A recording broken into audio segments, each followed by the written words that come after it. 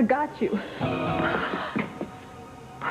Eve, what are you doing here? Sam asked if we would stop by and check on you. Where did she go? Where did who go? The little girl. She was just here. I was talking to her. We didn't see anybody, Grace. But she was just here. The statue's on the pedestal. Why wouldn't it be? Eve, that statue came to life. What? You saw a statue come to life, Grace? No. Look, there was a bright light and the little girl appeared. I was talking to her. She was right there. So you're saying that the little girl was a statue that came to life? Well, what other explanation could there be? Well, maybe you were praying and you're anxious and upset and the light started to play tricks on you. Eve's right. You have these huge pillars and they cast shadows.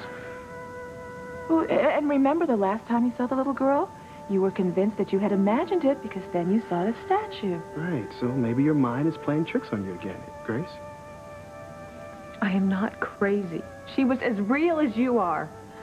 Well, it's not possible, Grace. She was talking to me.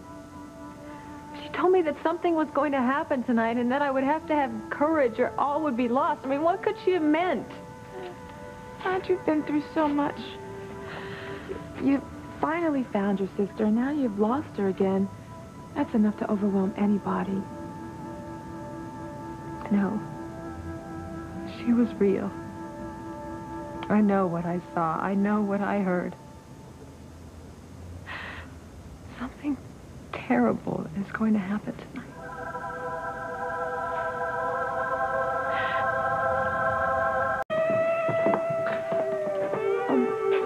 Please don't say anything to the girls about the statue. Of course not. Don't worry about it. Coach Russell, Dr. Russell, isn't that awesome? It's wonderful. I mean, I've heard the stories about how Dad found you in that fire in Boston and you had amnesia and how you've been searching for your past for 20 years. So now it's like a miracle you finally found your sister. It is a miracle, Jessica. Oh, she sent me a picture from when we were just girls. She sent you that on the internet? Yes. Mom, you have a twin sister? Just like Charity's mom. Don't tell me. Yes. Charity's mother is my sister. Whoa. Oh.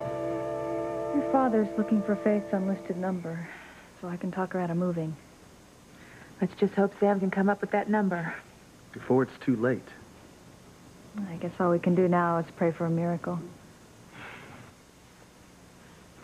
Mikhail, hang up. We were wrong to expect a miracle. Is there anything we can do, Grace? No. Thanks, Eve. Well, I should leave. I'm due at the hospital. Yeah, and I have a coach's meeting at the school. Hey, go on. Don't worry about me.